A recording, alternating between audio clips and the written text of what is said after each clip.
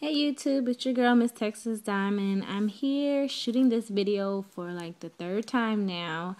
What's on my short duck tip nails? I did a new set and I thought that I would share it with you guys.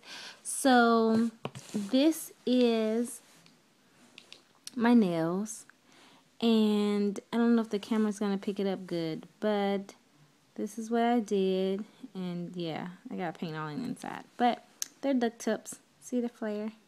I cut them short because I realized that with the long duck tips, it's kind of hard to maneuver around your everyday life, especially when you're not used to the wideness of the flare.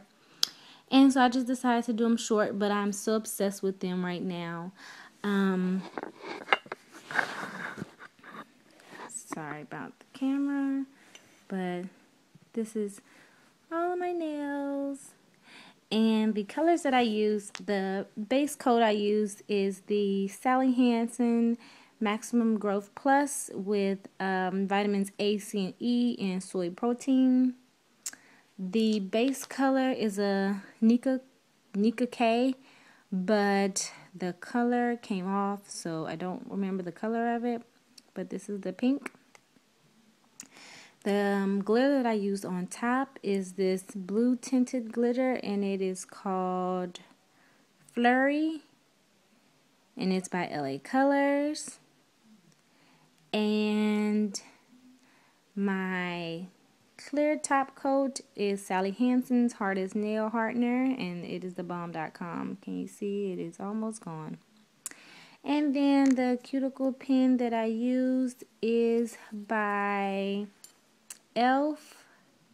It's e.l.f. Nourishing Cuticle Pen with avocado and almond oil with vitamins E, A, and C, and protein vitamin B5, and it works very good.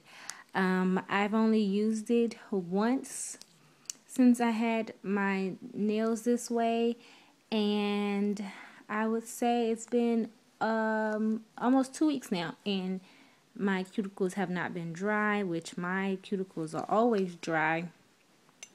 So I thought that I would just come show you this video. Bye.